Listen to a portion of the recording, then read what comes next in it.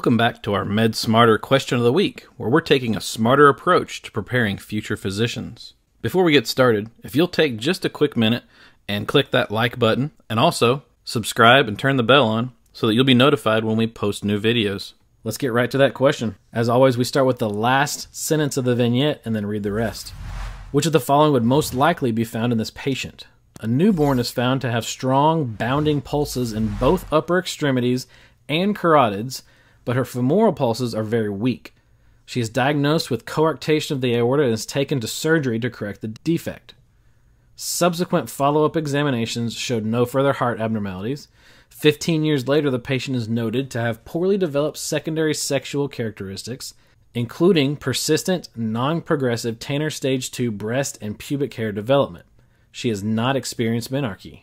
Which of the following is the most likely to be found in this patient? What we're dealing with here is someone that had coarctation of the aorta when they were born, and then started having a lack of secondary sexual characteristics and development once they hit the age of puberty. So this, to me, sounds like something like Turner syndrome. And what are they? And they're wanting to know what would be found in the patient that would potentially have Turner syndrome. Remember, Turner syndrome is 45XO, so they just don't have that second X chromosome there. All right, let's take a look at our answer choices. Take a minute right now, read these choices, come up with your answer, and type it in the comment box below. Let's go through these answer choices together. Normal ovaries. I know with Turner syndrome that their ovaries are not normal. They're actually a rudimentary ovary, so therefore that's an answer choice that's not a possible one for me. B, decreased estrogen levels. Decreased estrogen levels would explain the lack of progression through puberty and pubic hair development and no menarche, so I'm going to leave that one in. A 46XY karyotype. We've already determined, based on the question, this is Turner syndrome, not 46XY, which would make it a biologic male, so therefore that's not an option for me. All right, D, simian crease. Simian crease is classic in Down syndrome. We're talking Turner syndrome, not Down syndrome, so that's not an answer choice. And then patent ductus arteriosus.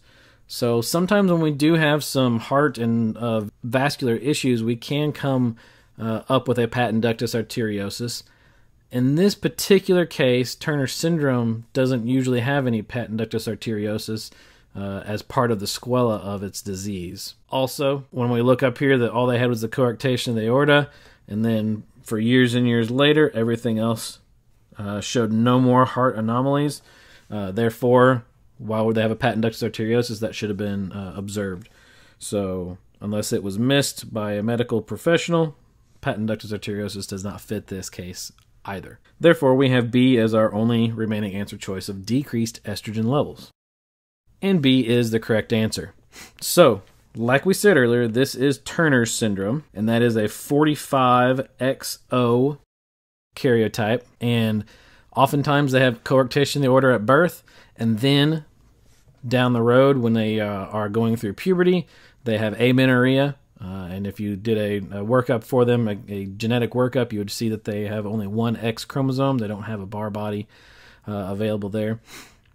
They also have poor development of the secondary sex characteristics, and because of that ovary issue that we talked about, the rudimentary ovary, they are infertile.